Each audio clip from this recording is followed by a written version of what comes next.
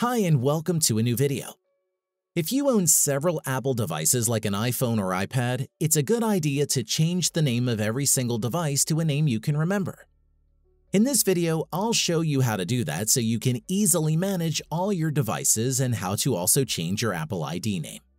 Let's go. After setting up an iPhone or iPad, the device name is set to just iPhone or iPad by default. If you have multiple Apple devices, giving them unique names can help you better distinguish between devices. To give an explanation, there are two names on an iPhone or iPad. The first is the name that you use for your Apple ID, which is seen when you open Settings on your device. It is mostly just your name if you entered your full name when you created your Apple ID. This name is also synced between your devices.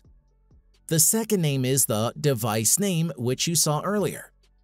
As you can see here, these are the connected devices to my iCloud account, and I can identify them with their own device name. To give more information, the device name appears on other people's devices. When you share files through AirDrop, the device name appears here, or when someone connects to your personal hotspot. It will also be seen across other services, for example Bluetooth, or when you create local backups on iTunes. The device name is also shown on the Find My app, which is used to track the devices that are connected to your Apple ID. To change the device name of your iPhone or iPad, open Settings. Then scroll down to General.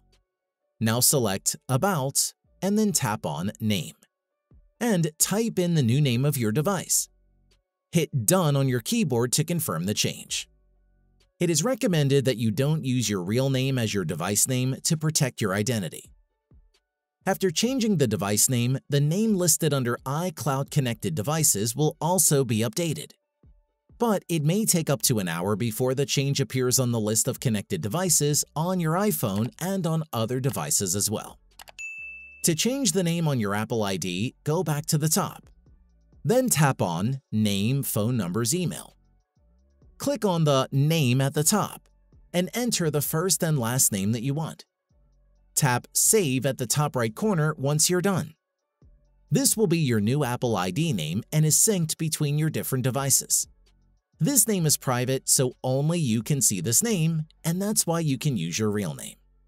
Changing your device name will not only help you to better manage your devices, but can also protect your identity, so that when you are out in public and your AirDrop sharing is open to everyone, or your Bluetooth and personal hotspot is turned on, they will only see your device name and not your real name. And that's it.